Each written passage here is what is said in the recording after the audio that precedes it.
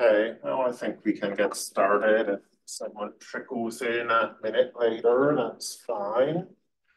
So we're looking at U substitution. And U substitution is an integration technique, maybe the integration technique. If you look at how often the various methods are used, this is probably the most important. And before I go into this, let's say, a word about that phrase. Integration is trickier than differentiation. For differentiation, we have rules: addition, subtraction, multiplication, division, composition. We can deal with any of those. So I could put basically any function on the whiteboard, and assuming you remember your calculus 1, you could differentiate it. I mean, that's not necessarily true, or it's not true at all with integration. I mean, something like this is a function that's easy to write down, but which we cannot integrate and will never be able to integrate by hand. I mean, you could use computer software to approximate the integral, but even though we can integrate the sign, it's the negative cosine. And even though we can integrate 1 over x, it's the natural logarithm. When we put them together like this, we get a function that we do not know how to integrate. So integration is easy when you have addition, it's easy when you have subtraction, but when you have multiplication or division or composition, which we have here, it turns into a no man's land. And we have a series of sort of specialized techniques that we use to try to deal with integrals. So like rational functions, a polynomial divided by another polynomial, there's an entire method, integration by partial fractions, that exists just to try to integrate that class of functions.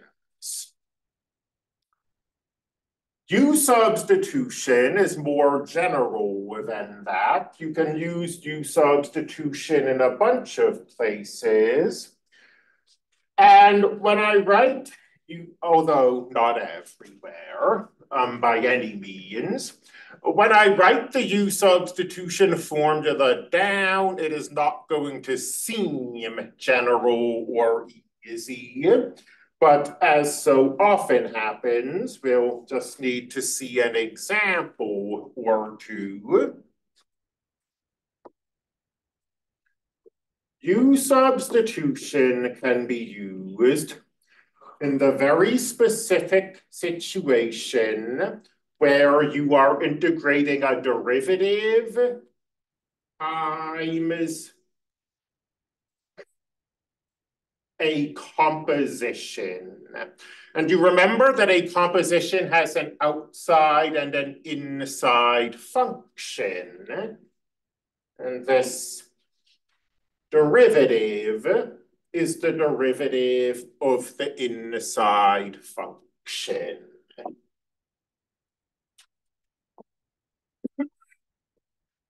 And U substitution says, well, if you do a substitution, if you let U be a g of x and du be a g prime of x dx,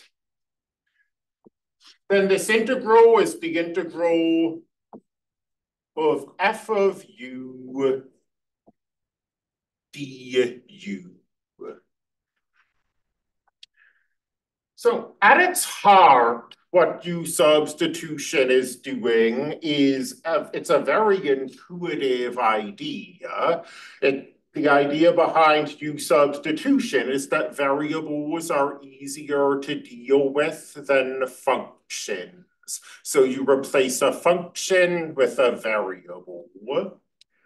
But as I say, this probably needs to be seen to be really understood.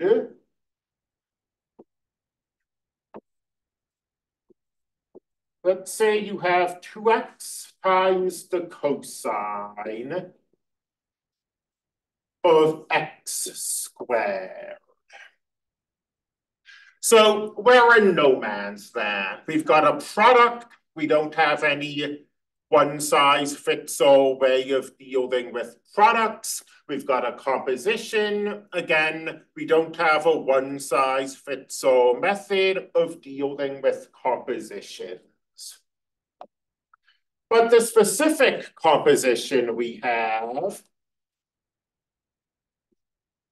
is kind of special, because that function inside the cosine, that x squared, has a derivative of 2x. So we're right in the position that we were in this whiteboard. We've got an inside function, and we're multiplying by the derivative of the inside function. And U substitution, and everything I say in calculus 2 has exceptions, but for now, let's just understand it this way.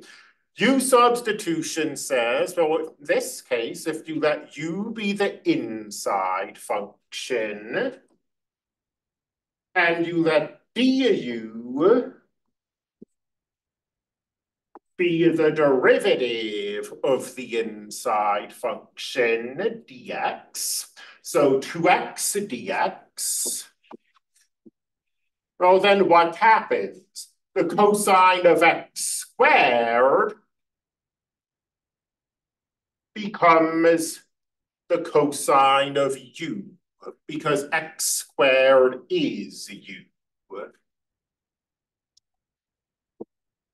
And this 2x and this dx combine together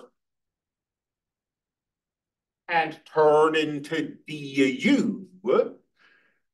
And now we have the integral of a cosine. And the integral of a cosine we can take, it's what? Negative sign. Close. The integral of the sine is the negative cosine. The integral of the cosine is the positive sine, because the derivative of the positive sine is the positive cosine.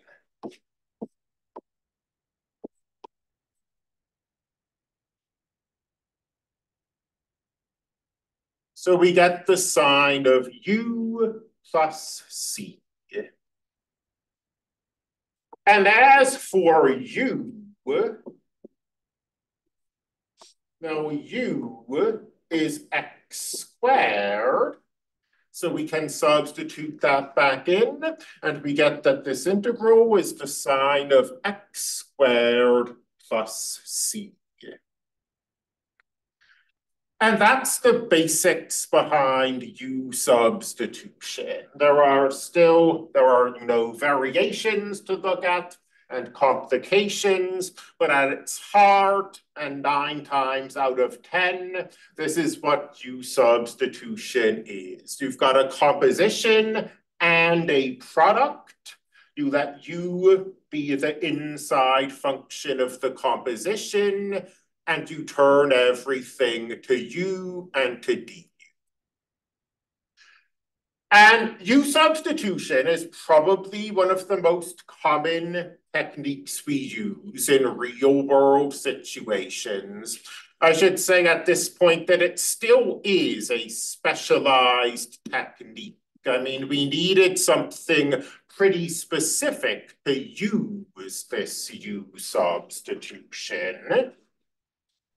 If instead of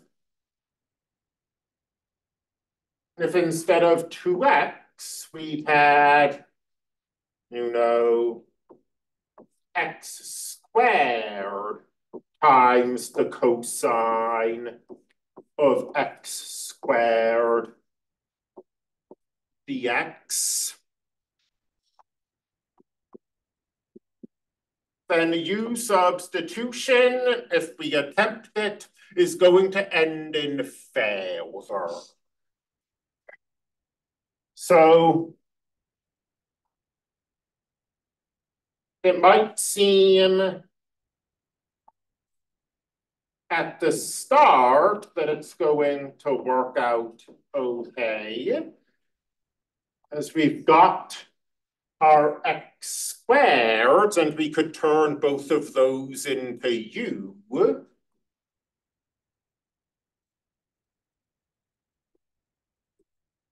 But then this process grinds to a halt because we've got that dx and we have not succeeded in turning the dx into the du.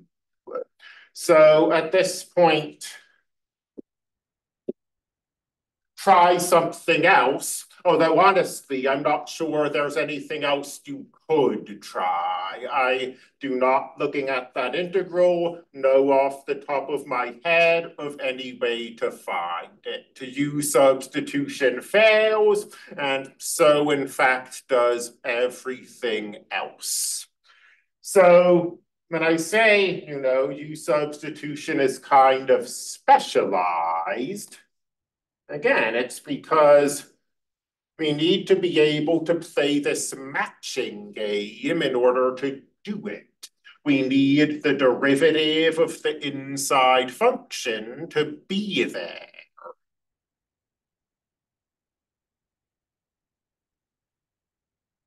So what would something like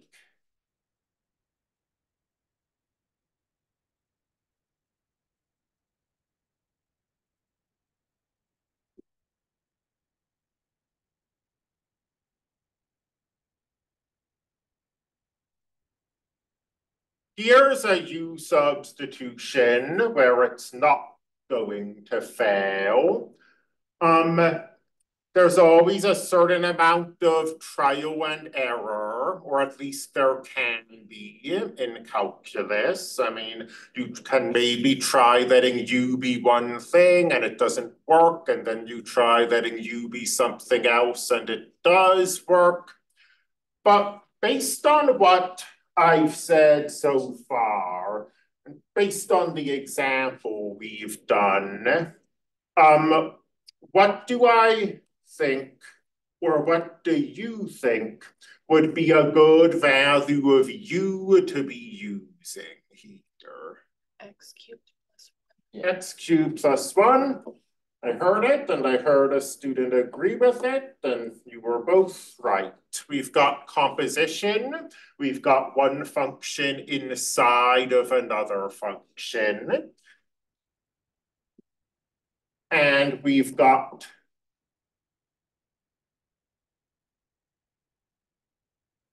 the derivative of that U floating around.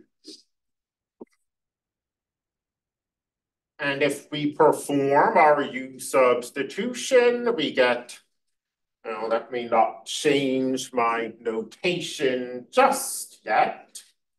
We get the square root of U du. And then I always have to think about this a little, but the square root of U is something we can deal with because it's a power function. In that list of functions we could integrate yesterday, power functions were on the list. We bumped the power up by 1. And then we divide by the power. I hope it's not confusing anybody. Rather than write 1 divided by 3/2, I rewrote that as 2/3. And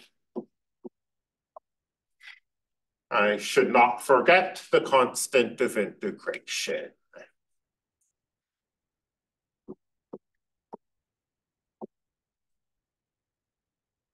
U is x cubed plus 1.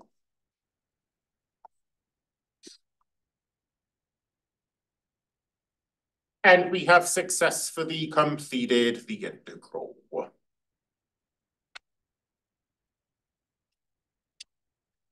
Before we complicate things a little, are there any questions about what we've seen so far? Then, as I say, U substitution is delicate, but there are slight variations on this that we can deal with. Mainly, we can use U substitution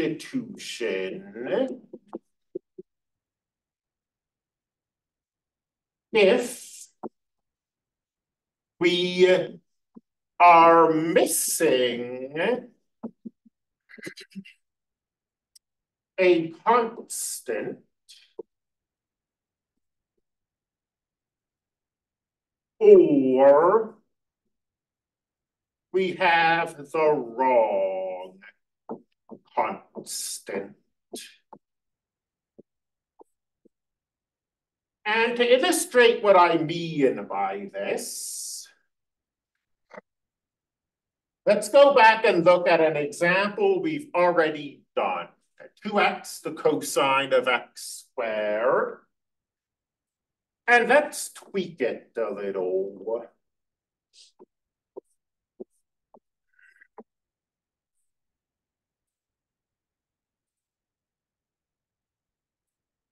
Five x, the cosine of x squared. So if we try to do our U substitution, it almost works, but it doesn't quite work. But the only problem we're running into is that we have a different constant than the constant we want. That is to say, we have this 5 here. To do the U substitution, we ought to have a 2. To turn this into 2, to turn the 2x dx into du. And the trick here, it's a cute trick. I don't know if anyone remembers, it's kind of a specialized thing that we do in algebra, but if anyone remembers completing the square to do factoring, you add a number and then you subtract that same number so that you're not changing the polynomial. And that's the same basic trick we're going to use in a situation like this, except instead of addition, we're going to have multiplication. And then instead of subtraction, we'll have division. So what we're going to say is, well, we don't have a 2, but if all we want is a 2, we can put a 2 in there.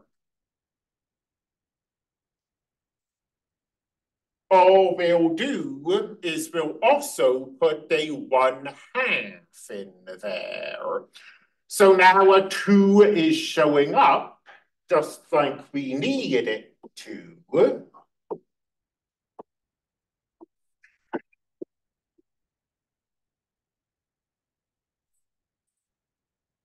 And the reason this trick works And the reason it works only for missing constants is that constants and only constants can be pulled out of integrals. So that 5 we don't have any use for. That 1/2 we don't have any use for. But these are constants, and a constant we can pull outside of the integral.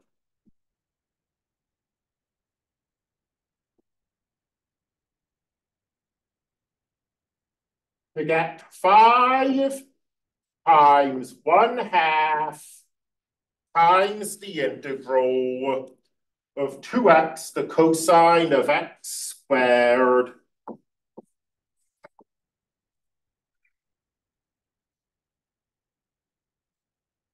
dx. And now that we've massaged this integral a little, we can proceed using the same substitution that we used when we first saw this example.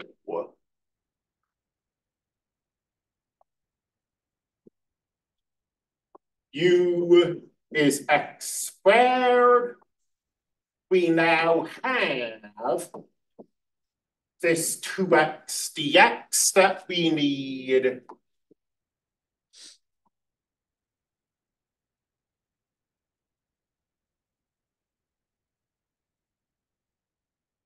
And we can convert everything into u, just like we did when we did this example the first time.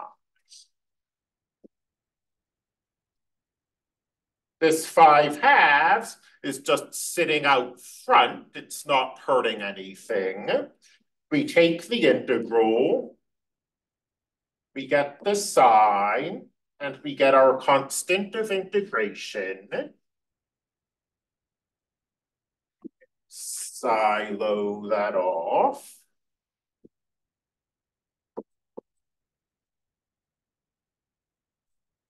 U is x squared. So the sine of x squared plus c. There's only one, well, I shouldn't say that, you know, everything takes practice, including this. But what I was going to say is there's only one kind of oddity about this that will show up at the very end, which is that the distribution doesn't work quite the way it seems like it ought to. But this is because c is a totally arbitrary constant. And if c is a totally arbitrary constant, then 5/2 times c is a totally arbitrary constant. So I didn't forget to do that distribution. I intentionally chose not to do it. And outside of some very specific situations, like in a differential equations class, we'll always do that. We'll always ignore any constants when we write RC. So instead of 5/2 C, we write C. So that's good. Again, I must stress that this only works when you're missing a constant or when you have an incorrect constant. And that's because constants are the only things that we can just pull out of integrals. This very convenient method wouldn't work for anything else.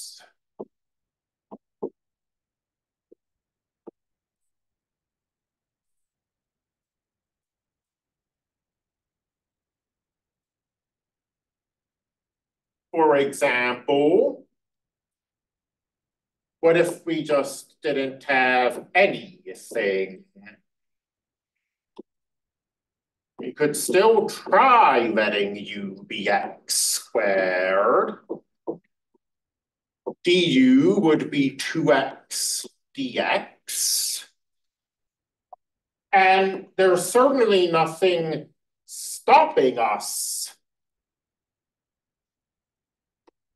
from attempting the same trick, but it's not going to work. You know, if we try to put in the 2x we're missing, and then we try to divide by it, we'll wind up in this fatal situation where we haven't managed to get rid of all of the x's. So we haven't managed to convert entirely into u. And then because x's can't be pulled outside of integrals, the trick we did on the last frame doesn't work. And this method sort of comes crashing to a halt. So this is very important. I mean, one of the most important applications of U substitution is a really minor one, except that it shows up again and again in applied math situations.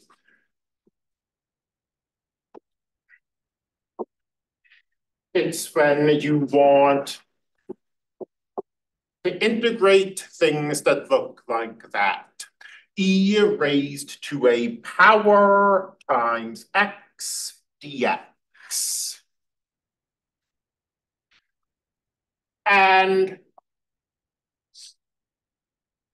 we can deal with this now. I don't know if it's obvious that this is a U substitution. Well, I don't know if it would be obvious if we weren't in the middle of a U substitution lecture, but this is composition. We don't have the parentheses that we usually have when we have composition, but this exponential is an outside function. And this thing up there is an inside function. So we should let u be what? -2x. Exactly correct. The standard substitution is to let u be the inside function.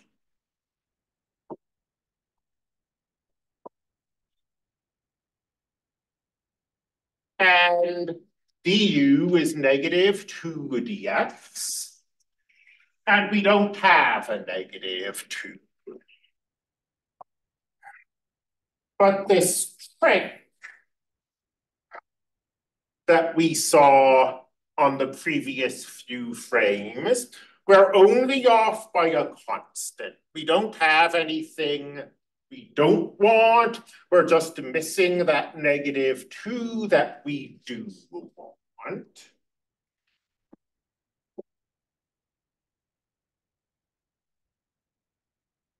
And we've seen this trick where if we're only missing a constant or we're off by a constant, we can multiply that constant in as long as we also divide by it. Let me put this in parentheses.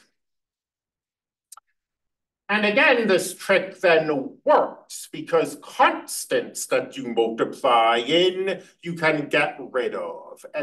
Anything you don't want. That 1 over -2, that -1/2, we don't have any use for it. But also, we can get rid of it. Because it's just a constant, we can pull it outside of the integral.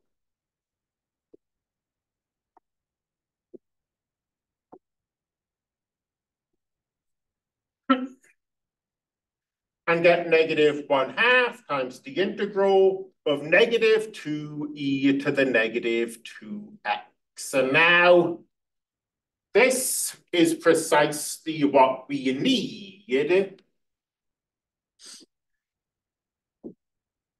for this U substitution to work.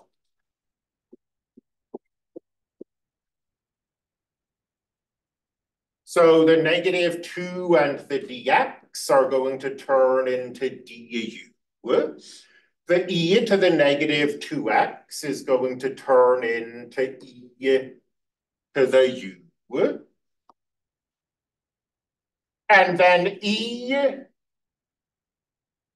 is its own derivative. So it's also its own antiderivative. And we get, I missed the negative sign, but we get -1/2 e to the u plus c.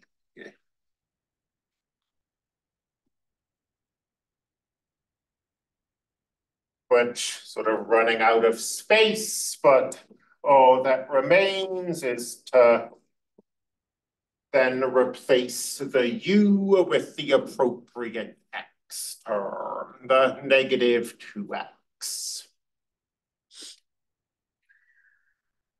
Any questions so far? So this is the most standard way of doing U substitution when you have a composition and you let U be the inside function. But there are kind of a few other sort of standard places where you don't have composition, or at least you don't have anything that really looks like composition, but U substitution can come to the rescue. One of these, this is going to get, its own section down the line where we look at more complicated examples, but U substitution shows up fairly often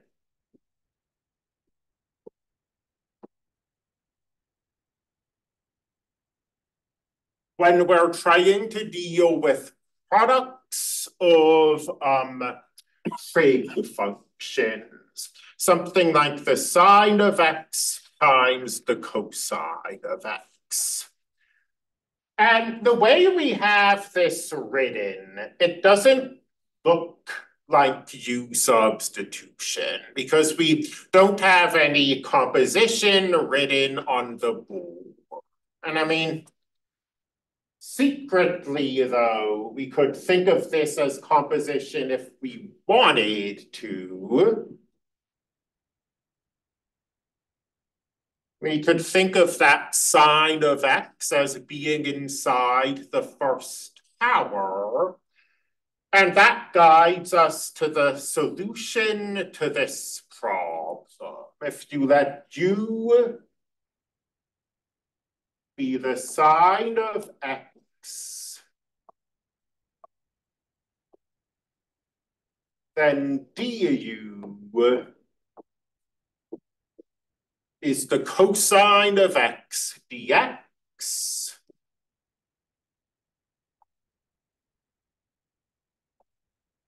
And even though you probably don't think of that as a composition, even though you just describe it as a product, the sine times the cosine, U substitution allows us to reach our goal here.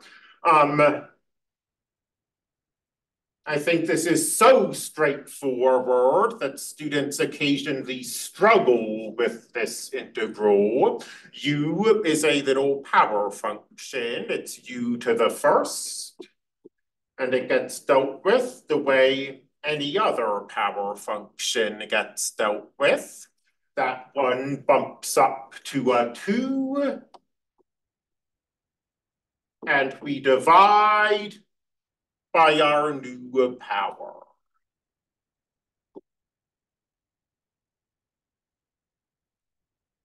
then U is the sine of X.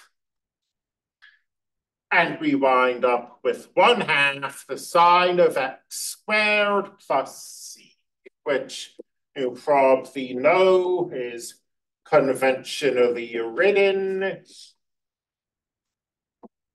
with that power between the trig function and the X.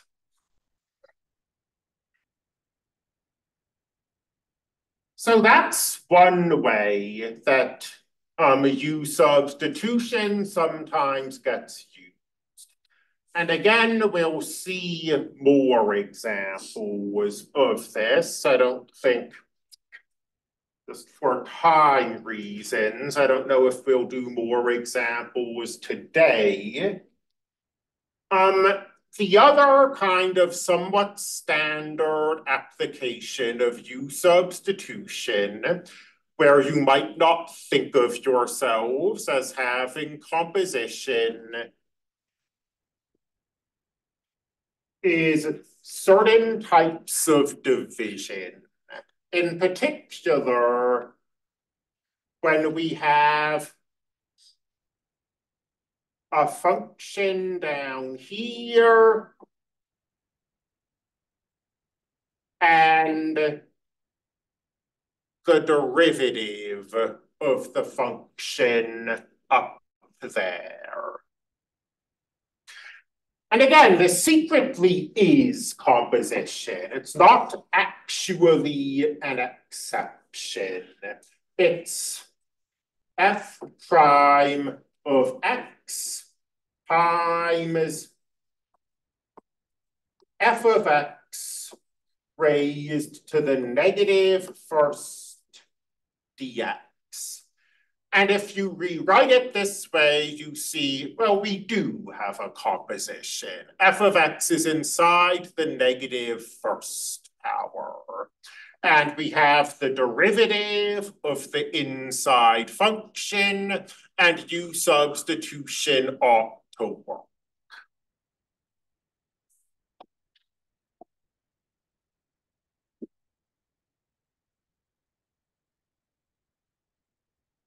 Two x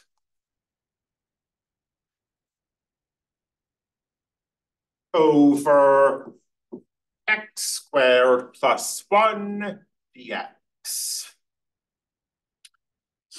If U substitution is going to work with a fraction, and again, there's never any guarantee in calculus, in integral calculus, that any particular method is going to work. But if U substitution is going to work, it's by letting U be the denominator of the fraction, and then hopefully the numerator of the fraction will be a du, which is precisely what we do have here. 2x dx is going to turn into du. And we'll get 1 over u du. So this integral turns out to be very important, that this integral of 1 over u is the natural logarithm, because it lets us finish out this problem and problems like it. The natural log of the absolute value of x squared plus 1 plus c. And this is a trick that's going to be used somewhat frequently throughout this class. I've mentioned that when we are trying to integrate rational functions. We'll learn a trick for that, partial fractions. Partial fractions are going to be used in, what's the word I'm looking for?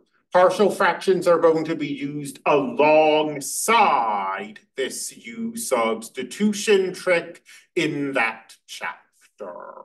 So even if this looks pretty specialized, it's used quite often. And as often happens in calculus too, I mean, we give students these horrible homework problems, but as often happens, the actual real world applications of this method tend to be pretty simple. Things like integrating 3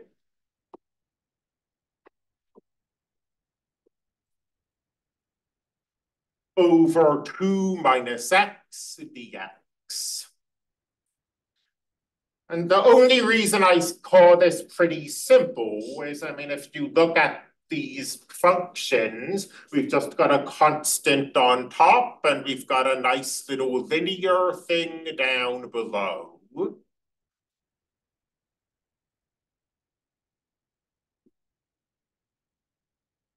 So we can try U substitution when we have a fraction. There's no guarantee it's going to work. But if we're going to try U substitution here, then U is what? 2 minus x. 2 minus x. And that makes du what? 1 dx is close. -1 dx. -1 dx.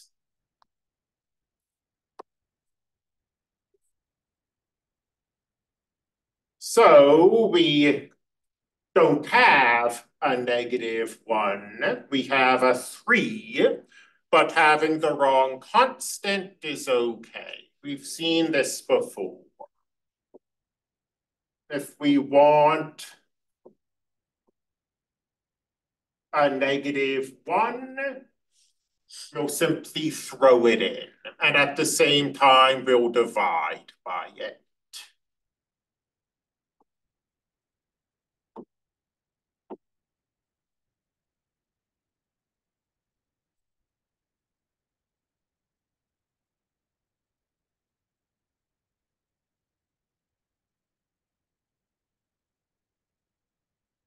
So that 3 and this 1 over -1, which is -1, we don't have any use for those, but they're just constants. We can just yank them out. -3, the integral of -1 over 2 minus x dx. And when we use this trick, I mean, we think, okay, we've got the -1, we've got the dx. If dx were just a number, we would multiply them together. So we think of that as being -1 dx.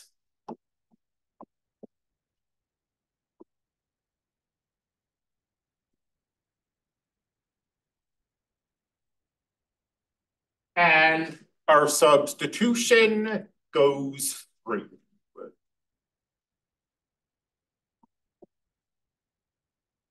The integral of 1 over u is the natural log. This absolute value is important. Make sure not to forget it. In particular, if x is greater than 2, then we need that absolute value in order not to get an error.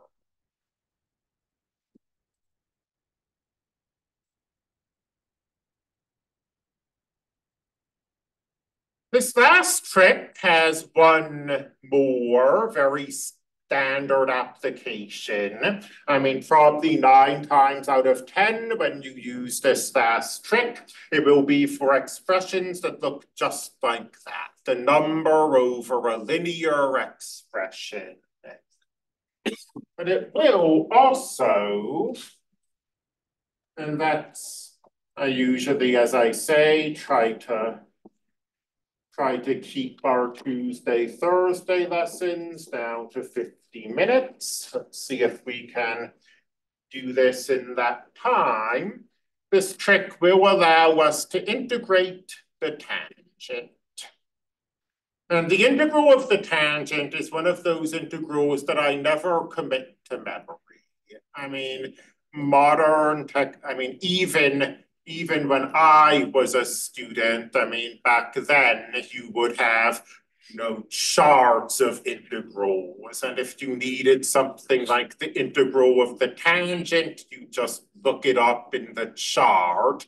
Now we have cell phones. So I've never committed this integral to memory because it doesn't show up often enough for that to be productive.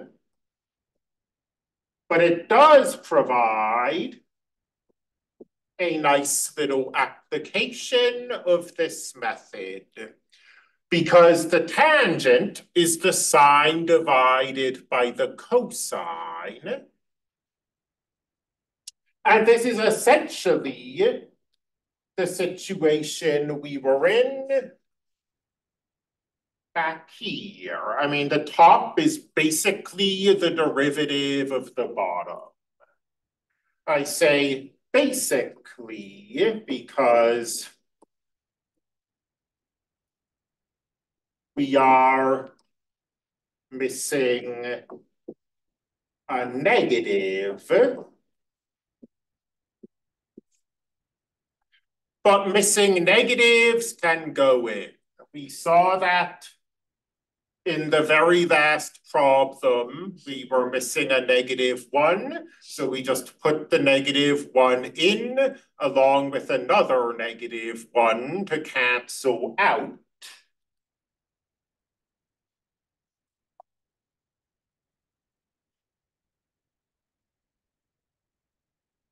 So the integral of, we want a negative in front of the sign.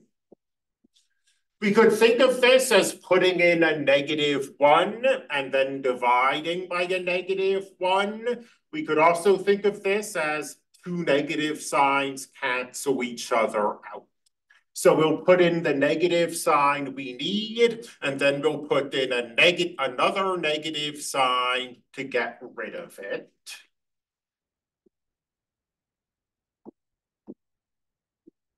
However we choose to think of it,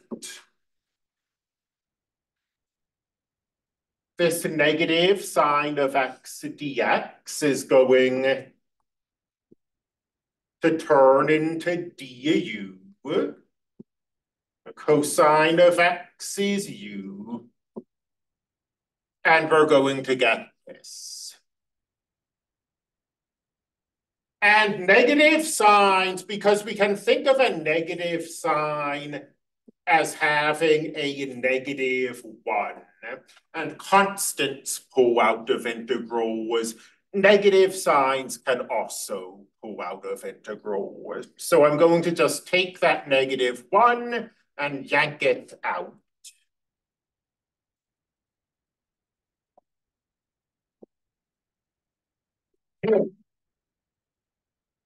And we get negative the natural log of the absolute value of u plus c. The negative natural log of the absolute value of the cosine of x plus c. Not the loveliest integral, sadly. That's something we'll see throughout the course, that, that integration often lends or leaves you with kind of complicated looking expressions. But that's, I was going to say that's it. That's No, that is it for this section. It's just that this U substitution is kind of split across two sections. I mean, what remains is pretty quick, but we'll still want to talk about it. I mean, what remains is using this technique when we're trying to integrate a definite integral, something like this.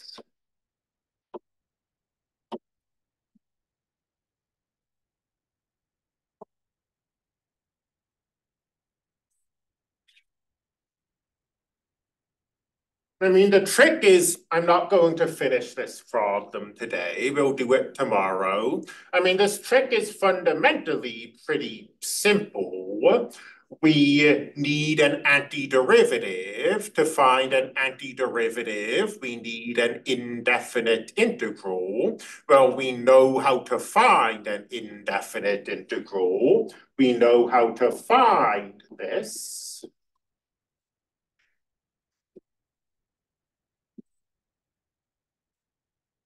So to find the definite integral, simply first find the indefinite integral. But there are a few quirks to this method, which we will discuss tomorrow, along with starting to look at some geometric stuff involving area. And I will see you then. Remember, tomorrow is Wednesday, meaning that we meet at 9 o'clock instead of 8. And I will see you then.